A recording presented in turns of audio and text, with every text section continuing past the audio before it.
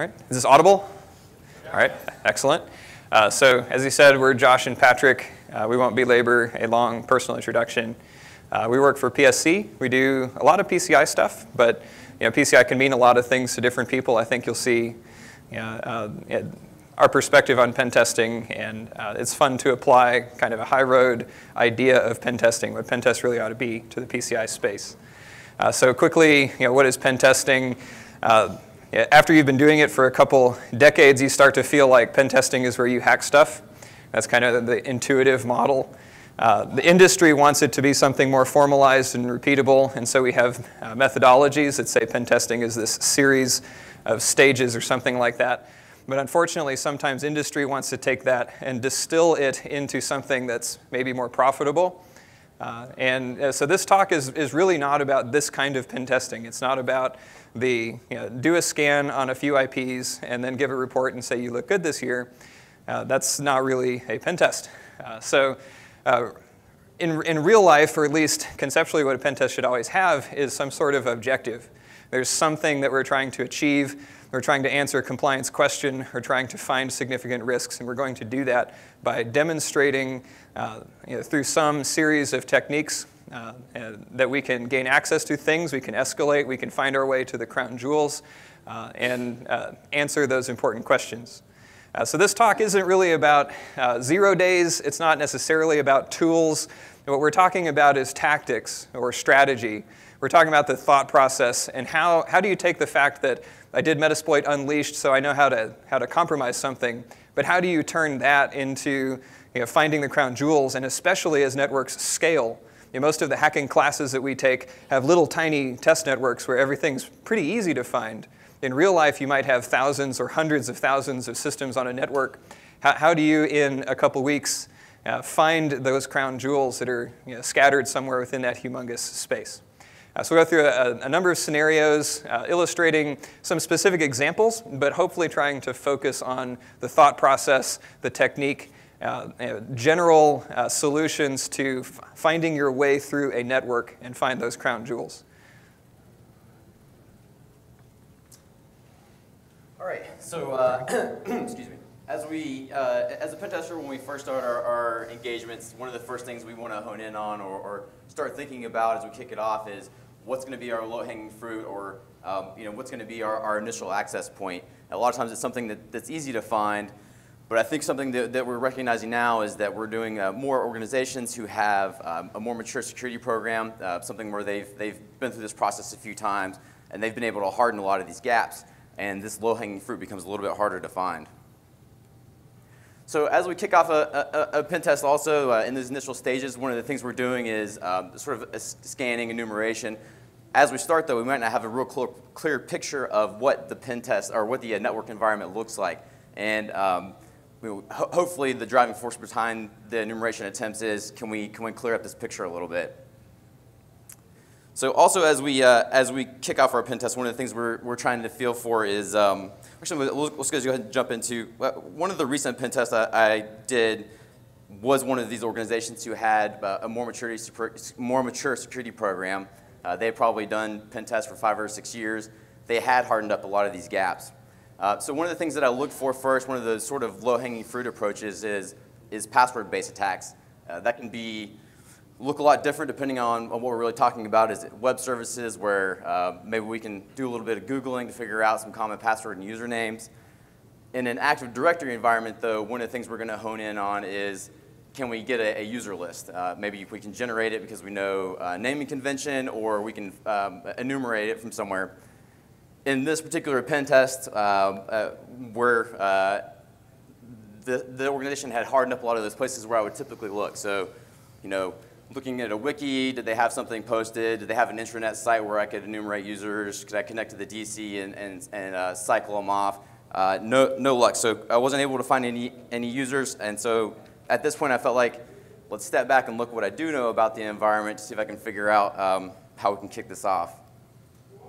And the first thing that I noticed is, looking at DNS names, it looked like quite a few systems were tied to individual users. So we could see that the usernames were related to an individual host. The problem here is yeah, I see that, but I don't know if these are actually usernames. And that is relevant because if I don't know that this fits their naming convention for Active Directory, I don't know if this is going to be a relevant attack. And we want to make sure that we're effective and efficient in anything we're doing. If I'm wasting time running a password-based attack against Active Directory with a bunch of users that don't exist, what did I really accomplish? I just burned a lot of time. So the other thing that I took a look at was remote desktop. Now, this isn't all that special. Everybody's seen remote desktop in a corporate network. What I did notice, though, is if you connect to one of these sessions, if somebody is already there, a lot of times you'll see who that user is. We'll see the domain that they're joined to and the username. So now we can tie these two things together. We can see the naming convention for the domain, and we can see what the users are. Maybe they match exactly. Either way, we can do a little awking and grepping and create a user list for the domain. And what I want to point out here isn't that there's anything special about this. Probably lots of people have followed something similar. My point is, as we're thinking about these initial entry points, a lot of the time the information we need to do them effectively and efficiently is out there. We just have to be willing to look at some uncommon places to find them. All right, so starting roughly where that leaves off, maybe we didn't find a lot of low-hanging fruit. We weren't able to LLM and R. We didn't find some tomcats and things, but as Patrick described, maybe we found some accidental little information disclosure that gets us that list of usernames. So we try a password. This example, I find that Joe Schmo's password is password 1. That's always very popular. And what we find is, in a little network with a few users, you probably won't be so lucky by guessing a password or two. But if you have thousands of users, you'll probably get a lot with just about any password you think to guess. So right now, summer 2016 is real popular. Probably any network of a few thousand users or more is going to have tens of those, very likely, even if they were told not to do it before. And so once we get this account, we start thinking, well, what does this account get me? I'm really, really hoping that Joe Schmo is going to be a domain admin, but unfortunately he's not. We find that he's just a member of domain users. And so we let out this little sigh, oh no, I just got this completely useless account. But if we step back for a second and think, I don't have anything else. I don't have any good low-hanging fruit. And this is my first account. Do I want to keep going after passwords? Or is there something maybe the domain user gets me that gives me a good actionable path to the next layer of the pen test? So one of the best concepts for pen testing I've run into is one Halvar Flake presented a few years ago called the compromise boundary. And that compromise boundary is the set of things that you control or could control with the information you have. And so even though Joe Schmo is not a domain admin, and maybe not even a local admin anywhere, he's still an interesting user because he's expanded our compromise boundary. We now have access to some things that we wouldn't have had otherwise. We'd like it if he controlled systems, but usually domain user at least has access to lots of files. And some files are more interesting than others. So here are a couple examples of files that have credentials embedded in them. Finding passwords in files isn't the only thing that you might look for. But it turns out that the last 10 years of my pen testing career, this has been probably my highest yield attack technique for escalating from a regular user to a powerful user because nobody ever gets the permissions right on their file shares. The other fun thing about this is you can have a perfect security program, but because file shares are so hard to control, this vulnerability will live forever. All it depends on is somebody creating a new share and putting a file somewhere and not realizing the default permissions are defined in NTFS as everyone read. So on a little network, it's pretty easy to case the file shares. You get 30 users, you might have a few servers, you might have thousands of files to go through. And you can go through that in an afternoon. It doesn't take too much time. But as the network scales, we get to bigger environments. You go to 30,000 users, you're not talking about thousands of files, you're talking about thousands of shares, each of which might have thousands of files. Used to be, when I first started realizing the value of information that people throw into file shares, I just use manual techniques. Go map the directory, look through it with normal clicking around, but it'll probably drive you nuts if you try to do that in a big environment because it's very manual.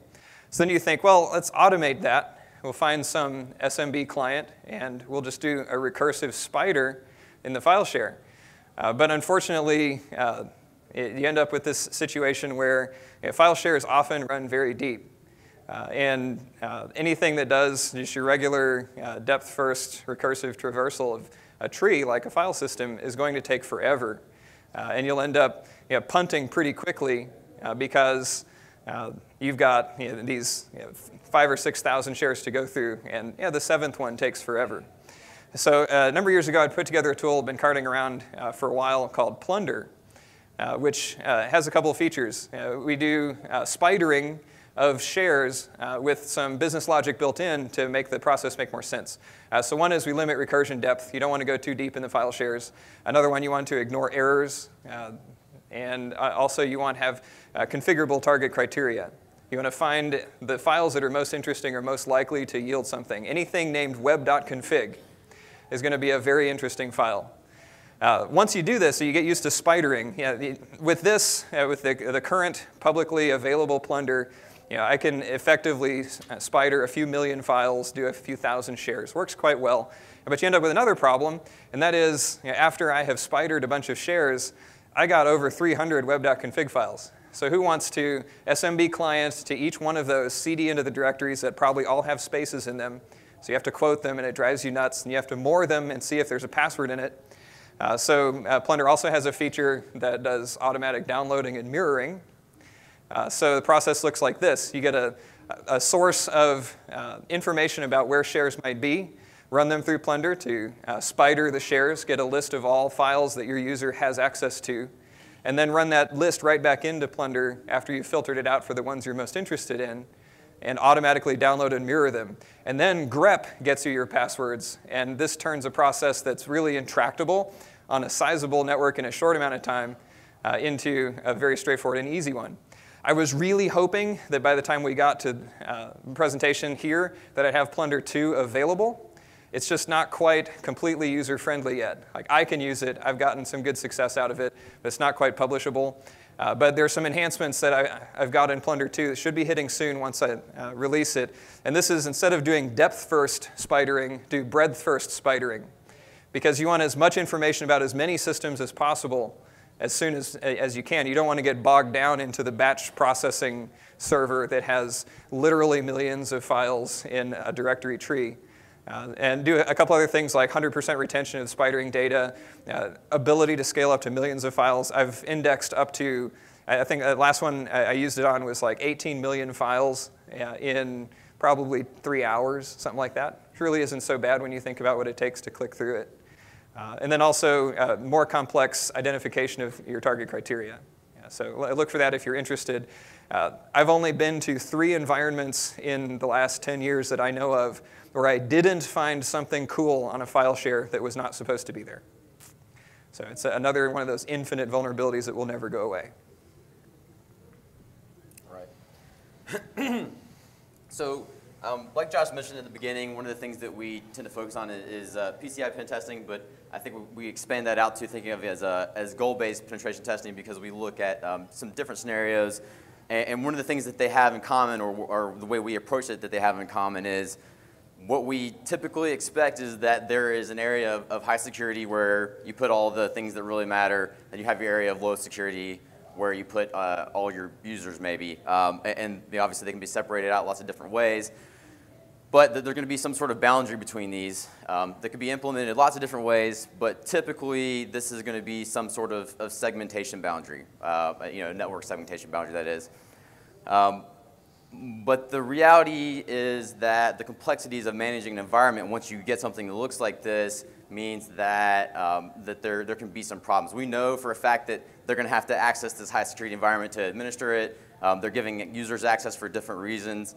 So something that starts off looking like this over time ends up looking a little bit more like this. And so this is relevant because we know as pen testers, when we approach the pen test, we assume there is a hole somewhere. Our job is we have to make sure we can find it. So let's talk about a situation, or one of the first times I ran into this and had to sort of think through the process on a pen test. So I think the scenario probably mimics what would be common in a lot of situations. Did the initial scanning enumeration, found a web application that was poorly secured, was able to get a shell, find a local administrator account that was common in a group, use that to find some DA creds, great, but that's pretty meaningless unless I went after those DA creds for a very specific reason. I want to use them to do something. So I just have DA creds that doesn't really do anything for me. I want to make sure I turn them into something. So the question becomes, how do I use DA creds to give me access to this high security environment? So I think we go back to the initial assumption that is there's holes in this network. We just have to ask the right question to help us to detect them.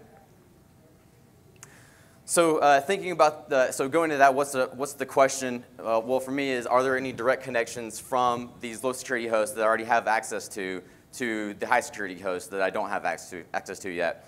And if I'm thinking about an individual system and the network connections that it has live, the first thing that pops in my head is netstat. That's a great way to see what's going on in any given environment. So in this situation, there's probably lots of ways that you could go about collecting a bunch of netstats, right? You could use PowerShell. Maybe you have Meterpreter open on a lot of different hosts. I'm sure you guys probably could think of some creative ways to go about this. In this particular situation, I just use WinExe and a bash loop to grab all the data. So now I have netstat data from a whole lot of systems. What's the first thing I want to do? Maybe just run grep. So if I know what my high security networks look like, I can just check to see, are any of these IPs present? Now, unfortunately, in this situation, in the first time I ran through this in a pen test, this didn't pan out. I didn't find any of these direct connections. I've found since then that this is actually fairly common, that this will get you something. This will help you find one of those places. So I had to kind of take this to the next level, which was, what do I do now that I know there are no direct connections, or at least none that I was able to find? And the answer for me was a reference to Josh a little bit when we sort of talked through what some ways we could do something else with this data, was visualize it to come up with finding some patterns that may be a little bit less obvious in the network. Maybe it would tell me something that I didn't already know about what's going on. So Josh just came up with a little script that will parse through the netstat data and turn it into a graphis.dot file. With that dot file in hand, we can create a picture of network connections given a specific port. So why is this relevant, or how does this help us? There's lots of ways, there's lots of patterns that you might look for that are relevant. If we see lots of connections coming in and out of an individual host, maybe that means it's something significant like a file server or a database, depending on the port. But I think the most interesting thing, or the thing that matters the most in this situation, is those hosts that the IT team or the network team either can't tell you about because they don't know, or they don't want to tell you about. So what you might do is apply this, look to see, is there a host here that I didn't already know about based on previous enumeration? Can I look for something unique or individual here? And in this pen test, the situation was, there was an old Bastion host that a small group of users was connecting to over RDP, that was connecting to a production VLAN that everyone conveniently forgot about. So once I was able to find that, I already have creds for the environment, and now I've got the access I'm looking for. Yeah, it's worth pointing out, just like Patrick's saying, a lot of times it's not malice, it's that IT is so complex, and networks grow the way they do kind of naturally. They accrete complexity. And so sometimes looking empirically at how systems are actually talking, you find legacy things no one knew was there. You find systems that are talking directly to databases in places they shouldn't. I didn't know that guy had that spreadsheet with built-in credentials for Oracle. It's really, really interesting when you start data mining this type of information. So next scenario is a little bit different. Instead of being a PCI scenario where we're trying to get into a cardholder data environment and get all the credit card numbers, I was working with a company that's concerned about product leaks. Specifically, they had some situations where someone had leaked information about products. And it was a very interesting scenario. It actually was fun talking through what the actual damage of a product leak is, because it affects things like the timing of product releases. It might affect your old product when people know the new one is coming out. All kinds of really interesting things. So the objective in this case was to find the marketing assets for unreleased products. They were interested to know how hard is it for somebody to find this information about new products if they started poking around in the network. So I don't know about you, but for myself, I tend to overly romanticize what I do. And so I like to think of network as some sort of medieval kingdom. And I figured if I could get the keys to the kingdom in this network, then I could probably find myself haplessly in any random burg and find out what people are doing there and eventually find the folks who create this content and successfully obtain and then potentially exfiltrate this new product marketing information.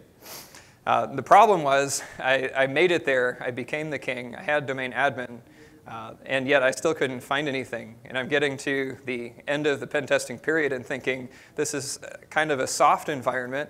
I escalated very easily, but man, finding that information is kind of hard. I don't really know what I'm looking for. And so I'm kind of casting about, trying every random little thing I can think of. Heart rate's going up, I'm living in bullet time. And I start going back over all the notes, all the things I had collected as I was doing my scanning and escalation. And one of the quirky things I had enumerated at one point, I had taken a snapshot of all the running services on a whole bunch of machines, and everything in the domain. And I think at the time I was casing them for defensive suites, trying to figure out, what AV are they running or something like that. And it had been essentially uninteresting. But I started looking at the data and I thought, I bet people who create marketing content, maybe they're making 3D models for stuff, they're doing graphics, they're doing stuff, maybe they have interesting software that other people don't have. And since I have this information, I thought I'd start poking into it, do a little bit of data mining. And so what I ended up doing was generating a little visualization showing how commonly each of the services that I had found in those files occurs. So it's really uninteresting. If you look down at the lower left tail here, there are a lot of services that run on every computer. LSAS is running on every computer, for example, the browser service, workstation service, et cetera. So obviously that's not going to help me discriminate specific and interesting targets. On the other end of the spectrum, on the top right, I'm sorry, I'm getting it backwards. It's the top right that is running on all the machines. If we look at the left, we have some services that run on only a single box. And that's just going to be the guy that has the Radeon instead of the NVIDIA. Or it's too discriminating. And I thought, I bet the group of people that I'm looking for is a team. It's probably a handful of people. And so I start thinking, anything that shows up in about the team size set of systems might indicate that this is a group of boxes that are a little bit unique or interesting. So as I go through, I looked at everything that has, I think, between 10 and 20 instances across the domain. And I found the SolidWorks licensing service. Anybody know what SolidWorks is? If you're a 3D printer, or if you ever worked for an engineering shop or something, you probably know what it is. SolidWorks is a 3D CAD solution. It's a very nice one. It's very expensive. I wish I could have a copy, but it's quite expensive. And I thought, well, there you go. People that are running CAD packages, they're probably making product data. Maybe they're doing 3D models for the new things or whatever. So I have this list of 12 boxes that are all CAD people. And of course, these people turn out to be the CAD designers. And the CAD designers do something tricky that I had not really thought of. And that was I had plundered the tar out of all the file shares and never found their stuff because they store it on their local desktops and they don't use the shares.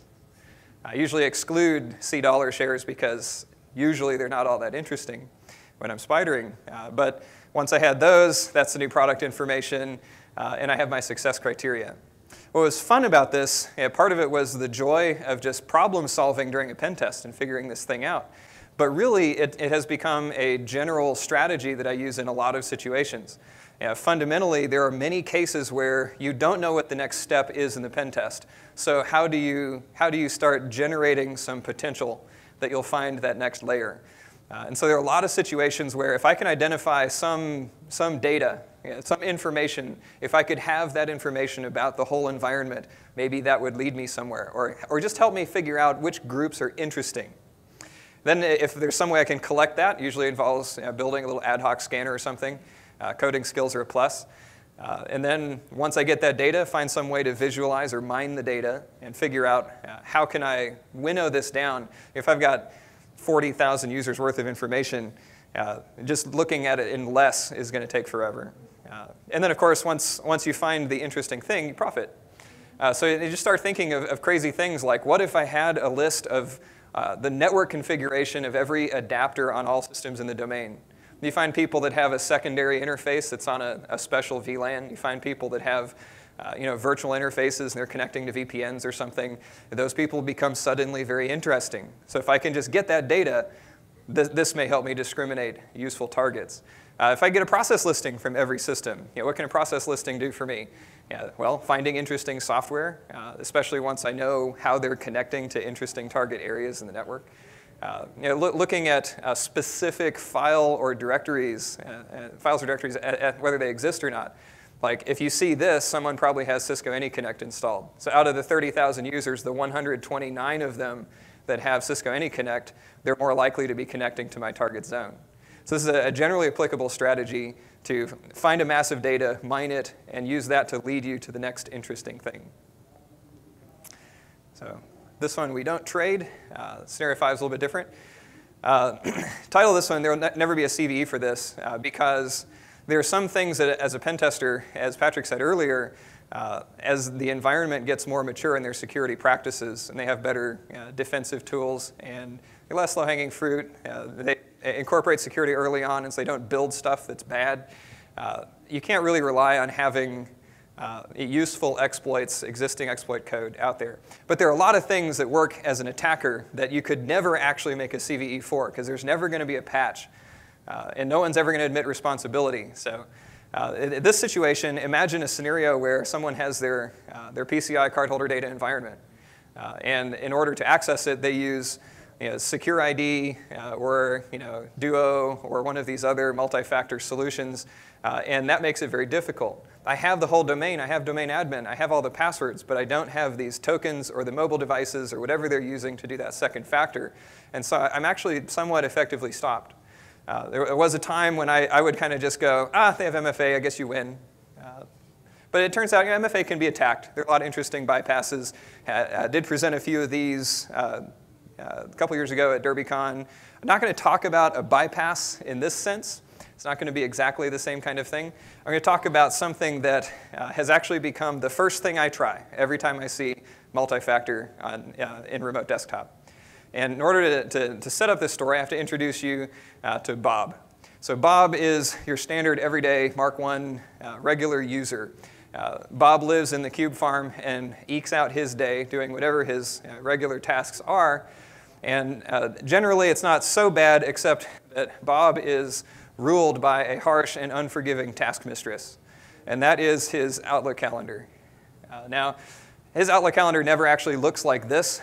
It's filled up with all kinds of inane meetings that take up inordinate amounts of time. But it's not all bad, because he gets to go eat every once in a while. And then you got these moments on the social calendar where you got to get out and talk to the coworkers and find out what's going on, get the scuttlebutt. And then, of course, there's the biological imperative to occasionally hit the restroom.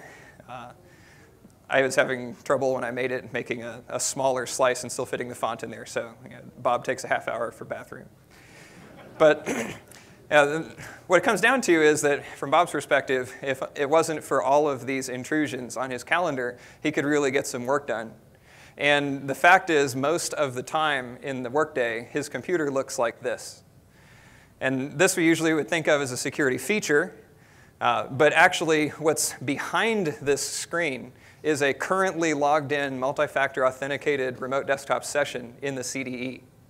If I can only peel this back and get to that session, I could just start clicking on it myself.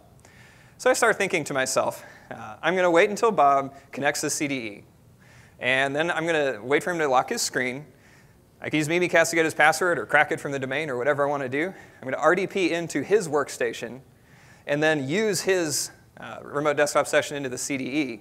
Find some persistence vector, set up some ICMP shell, or I'll find that I can talk out to something or maybe out to the public internet, whatever it takes. And once I have that, I never have to beat multi-factor again, and I have continuous access into the target zone.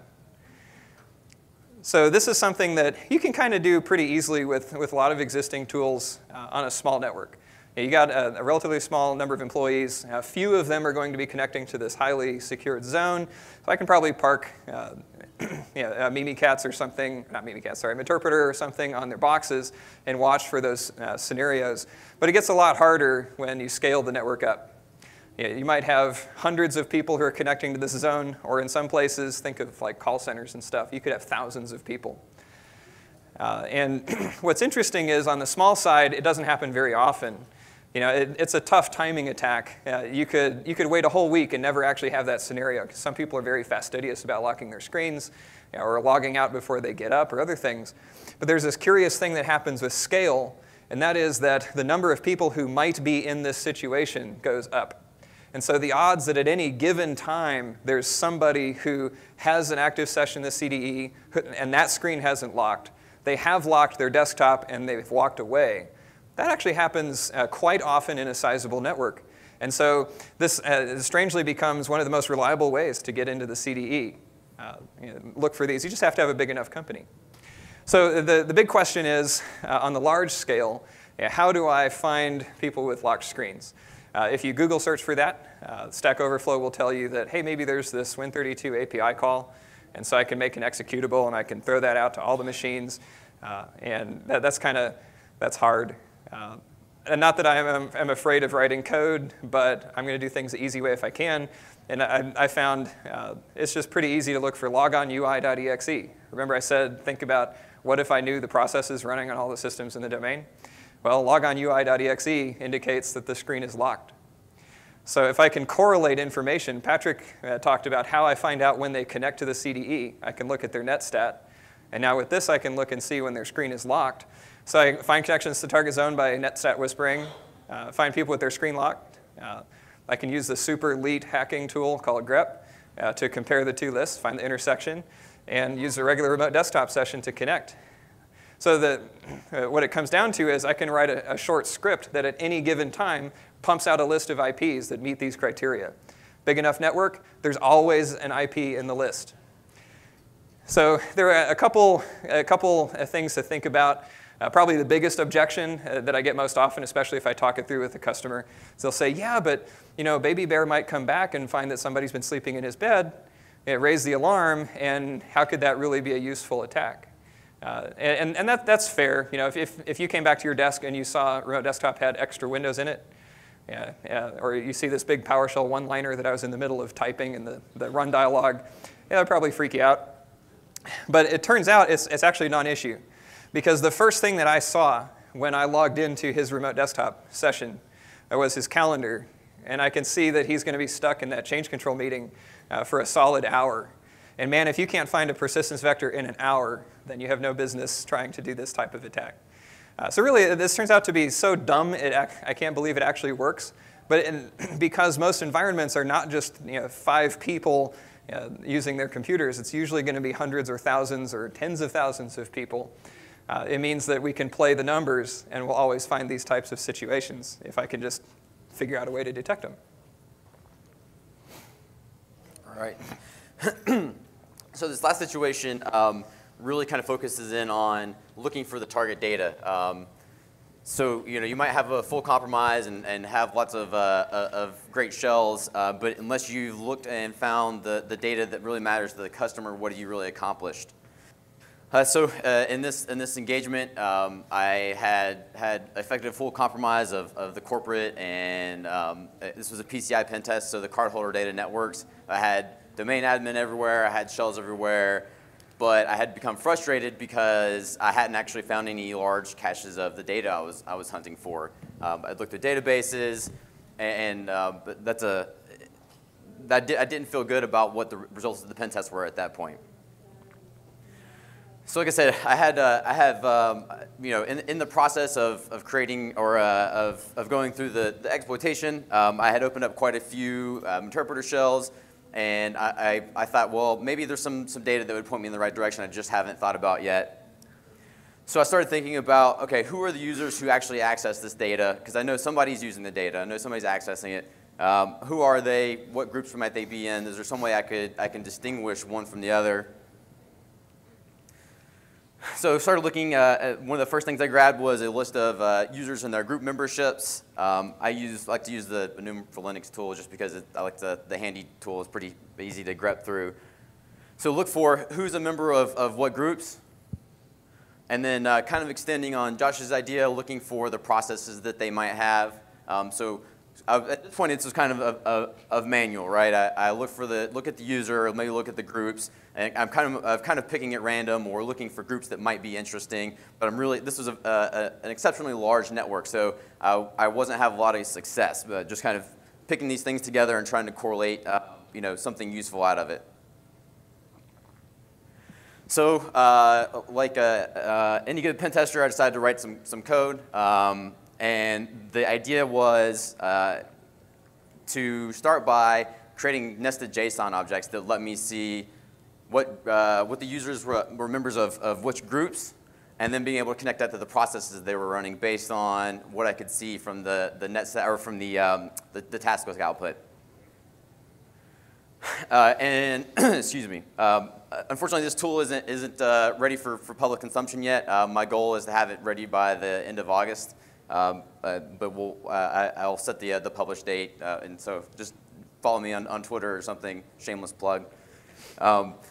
So the idea here was I wanted to find a way to automate this process a little bit and actually find some useful data. And so what I did is applied a clustering algorithm to those nested JSON objects to see were there distinct groups, something that tied them together by process, by user group, something that helped me identify who were the actual unique groups, not just by Active Directory membership.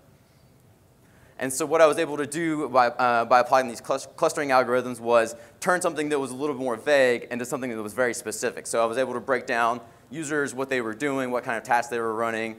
And the thing that was maybe kind of elusive about it initially was some of these processes are kind of generic.